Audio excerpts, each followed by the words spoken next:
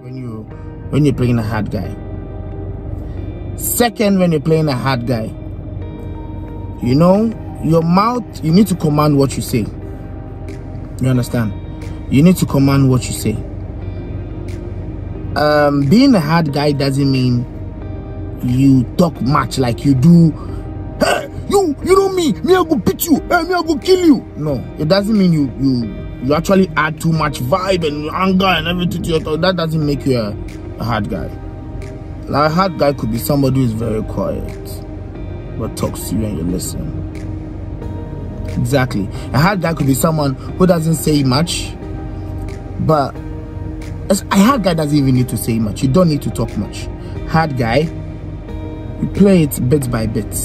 You understand? Because your words are important. You want the next person who listens to you to follow your command. As a hard guy, hard guy always controls the scene when there is someone. So you're a hard guy, you're vibing with someone, you don't do you take your time and you talk. You expect them to follow and listen. That's a hard guy. Something like that. You take your time with your words. So I think that's the second trick. That's so don't blink first. Second, take your time and talk and put paste into your talking. Like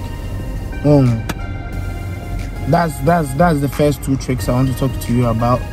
More will be coming. If you like this, comment, share, everything. Kojo Little here. We talk more about acting. Bye. Audio Jungle.